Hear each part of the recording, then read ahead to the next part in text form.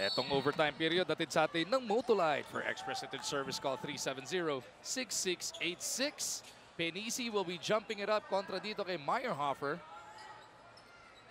Meyerhofer wins the tap pero the ball ends up with the wrong man. It is Intal with the leather.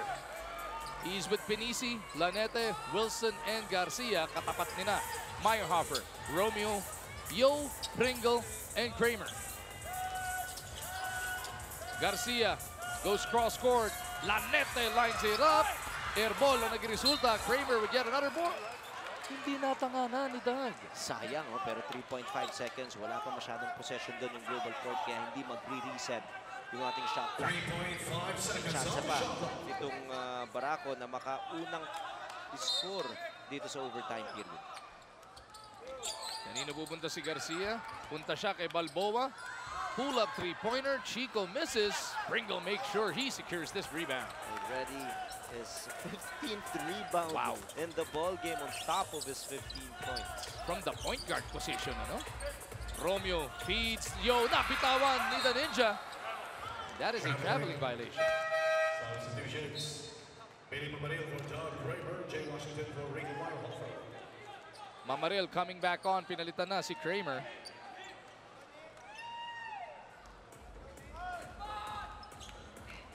And it is Garcia manning the point para dito sa Barako. Intal for three. Couldn't send it home. Romeo looking to push the action. Exploding into the front court. Has that door shut on him by Wilson. He recycles that ball right out. Papunta kay Yo. Mamaril will offer the pick. The Ninja for three. Mamaril trying to save it. Back to Yo. Ay! Good idea, pero hindi pa nakakabalik si Billy. A different kind of give-and-go situation there. Dahil hindi pa naka-establish ng kanyang posisyon. Ito si Billy Mamaril. Gusto ng rewardan agad ni Joseph Yo. Very slow start for these two teams in overtime period. Over 1 minute has gone by and no team has scored the basket yet. Garcia with the leather. Mamaril on the switch. Penisi lurking at that baseline. Intal back to Garcia. They go to Wilson. Contra kay Romeo. Willie Wilson sends it home. Nice experience move there by Willie Wilson. He likes that matchup against Terrence Romeo. No way for Terrence. That was a bad switch to begin with, and that is why Barako took advantage. Pringle, lalim naman ang dugot noon to tie the game at 87. 17 puntos na, malapit na sa kanyang conference average. Itong si Stan, the man, is taking matters into his own hands now. Garcia, pilit ipinapagpag. Ito si Romeo. Iikot sila kay Lanete. 10 to shoot for the guys in white. Chico lost his dribble over to Penisi. Swings it over to Wilson. 4 to shoot for Barako, and a foul is spotted. Foul on 23, Jay Washington. Washington bailing them out. The referees have been consistent calling that kind of a defensive play. Talagang tinatawagan agad nila kung yung nawawalan ng tsansang umatake yung opensa. Garcia to Penisi, fresh 14. Lanete on the attack. Yo right in front of him. Lanete misses. Washington for the board. Romeo on the run. Step back jumper off the glass. Terrence Romeo shoves the Batang Pier back ahead, 89-87. Wasting no time, not waiting for the defense to set up. 15 points already for Terrence Romeo. Under 2.5 now remaining in this extension. Lanete from the right, long two, Minty, stopping ng bola, dalawang Batang Pier kontra kay Wilson, and Pringle will push it. Over to Romeo. Ayan na! Terrence Romeo catching fire in this OT. 13 points already on a 2 out of 6 3-point shooting for our best scorer last season. A second consecutive win on the line, hanging in the balance of this game. Washington will be whistled for this foul kontra kay Wilson. That's going to be number 5 on Jay Washington. The penalty situation was reset as soon as we hit the overtime period. Just the first team foul for GlobalPort, so they can defend this one inside 2 minutes of action. Penisi and Romeo getting entangled. Romeo getting hit on the kisser. Here comes Garcia on the move down the middle. RR, no! Ball will go to GlobalPort, but the referees can review. Kung si Wilson ba o si Washington ang last touch doon.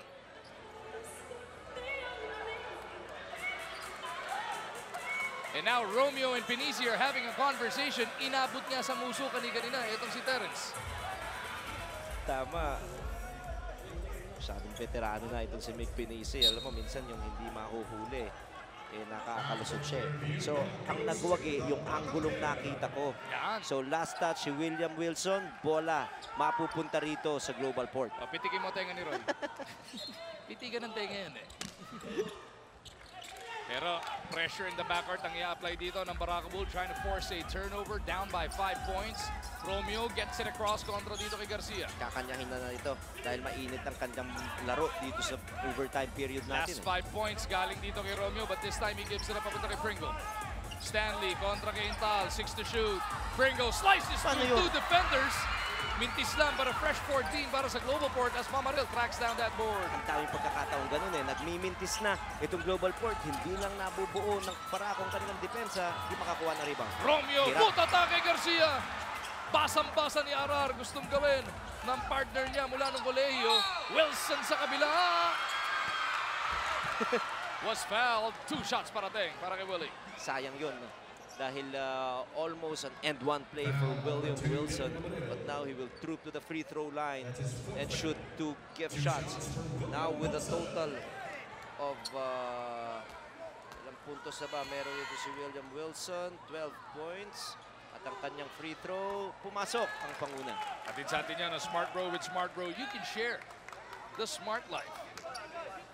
5 out of 5 from the free throw line. Ito si William Wilson, kinukulit ng bahagya ng kanyang fellow archer na si Joseph Yo. Tingnan natin kung magbabago ng focus at concentration si Wilson. Back-to-back free throws for him. And GlobalPort is only up by 3.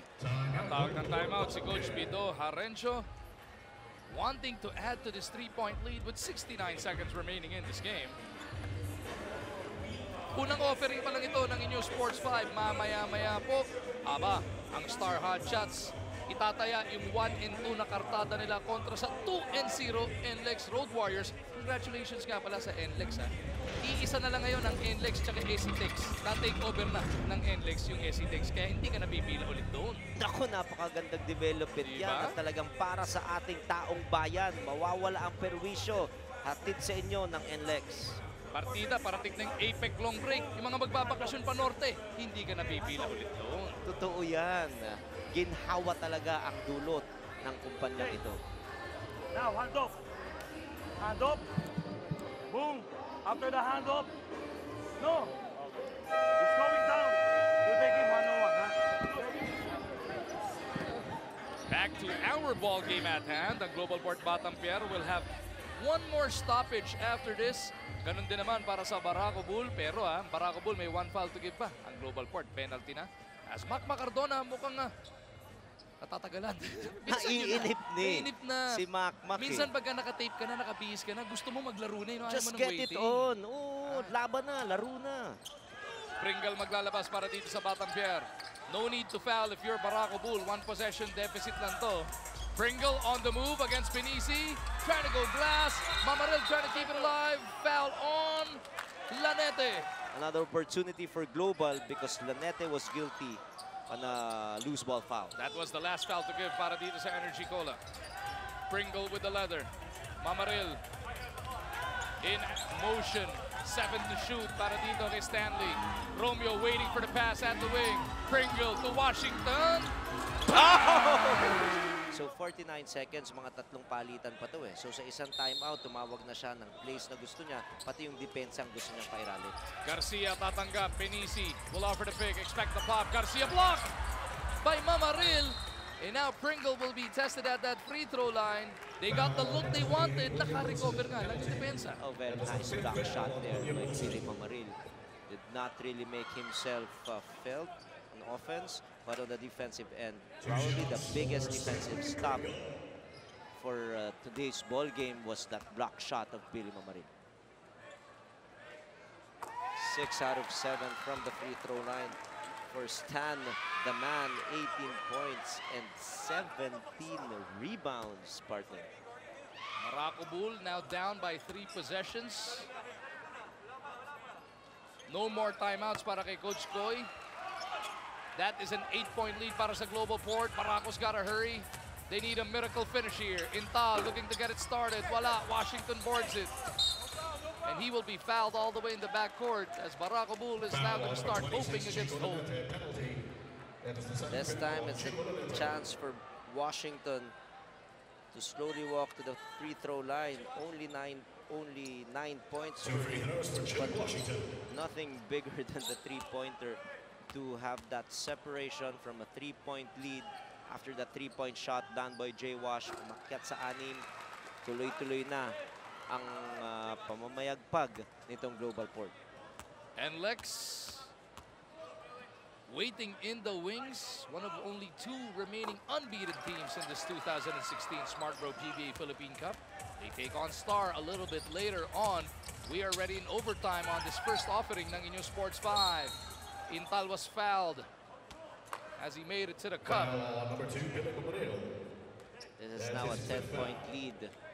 Insurmountable under circumstances like this, but still you gotta give credit to the fighting spirit of Barako Bull. They were down by as big as 15 points in the first quarter, was able to tie the game courtesy of that last heave by JC and Talent. Now talagang miracle na lang ang makakapagpabalik sa kanila sa laban na ito. Bitin pa yung pangalawa, but nandoon si Lanete trying to get a three-point play opportunity, but he only gets 2 free throws. Jay Washington, 6 fouls. Washington fouls out of this game. Meyerhofer ang kinuha ni Coach Pido para palitan si Jay. Meyerhofer will come in for Jay Washington. 2 shots for Chico Lanete.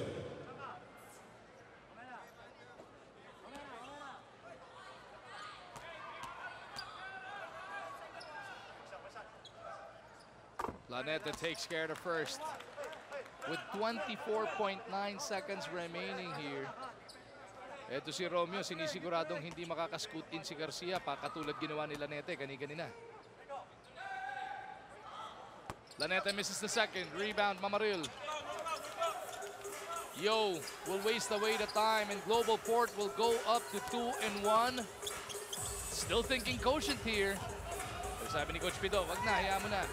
Romeo mula sa kanto, titira ba daw siya? Okay naman daw, sabi ni Coach Pido. Nagpaalam muna bago tumira. Kailanganin yung mga tirang ganun. Yo na naman, off that Pringle steal. Back-to-back 3-pointers for the final nails in the coffin on Barako Bull. And the offensive juggernaut of GlobalPort, especially in overtime. 14 points pa yung kanilang pinanalo sa laban na ito. So, in this first game of your Super Bowl Sunday, brought to us by Smart Bro. With Smart Bro, you can share the smart life, and these highlights came throughout the 53 minutes of the game. Yes, in the first quarter, they were in complete control. Itong GlobalPort, but the fighter, Chico Lanete, scoring 13 points here the entire ball game, and Stan the man breaking the defense with his penetrations. Ito yung pang-overtime na tikada ni JC kanina. At ang hirap nun, usually, pagka ang isang koponan lumamang na malaki, nakambakan at napuwersahan ng overtime. Usually, nagka-crumble. Pero yung result na binabanggit mo ng GlobalPort, nakabawi naman sila. It's a really good illustration of their strong mental toughness with the guards coming into action, a double-double performance for Pringle, and Romeo hitting big baskets, especially in overtime. Masyadong malaki ang kanilang inalagwa, kaya maganda at comfortable ng kanilang nilamang sa laban na ito.